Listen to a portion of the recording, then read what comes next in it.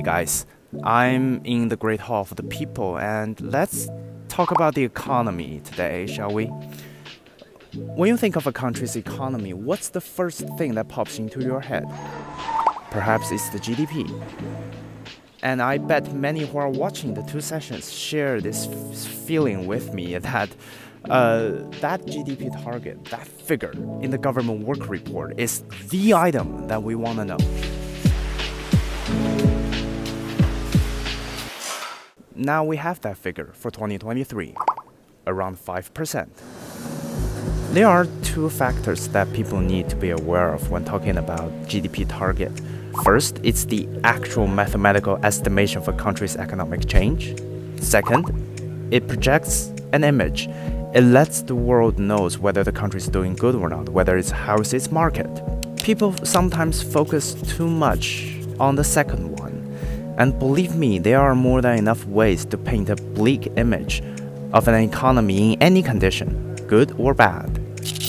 So to understand it, let's pull back a bit. In 2020, China's GDP grew by 2.3%. In 2021, it was 8.4%.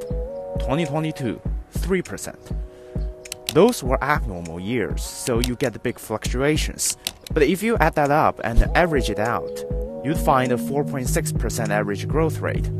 Not at all a bad figure compared to most other major economies during the same period. Based on China's past figures and the onward trend, but also with the gloomy global situation, 5% is a pretty reasonable target, isn't it? What we need to see is that, yes, China is still setting a numerical value, and that's very important. But we're more about quality than quantity now. How do you measure quality? There are a lot of ways, but it's hard to summarize everything into a single number. Take patents, for example. In 2022, China had registered more than 4.2 million valid invention patents. It's the first country to pass the 3 million threshold, and about 1.3 million of them were high-value patents. That increased by 24.2%.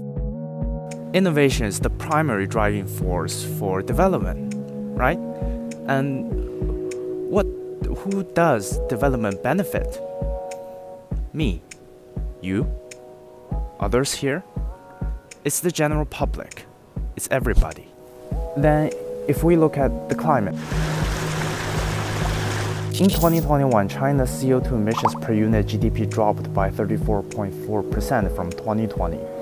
And in 2022, it further reduced 2.26 billion tons of domestic carbon dioxide emissions. That's also an increase in quality, isn't it? China is the world's largest 5G network. Its 5G users account for 80% of the world's total. That's also a quality, isn't it, given that we basically live on our smartphones these days? I mean, case in point. I'm filming this now and I can just send it out right after I hit the end button because the internet is good and the connections is perfect. And then there are other issues like food security, for example. China's grain production has stabilized at more than 1.3 trillion jing for 7 consecutive years. And it aims to keep at that level for 2023.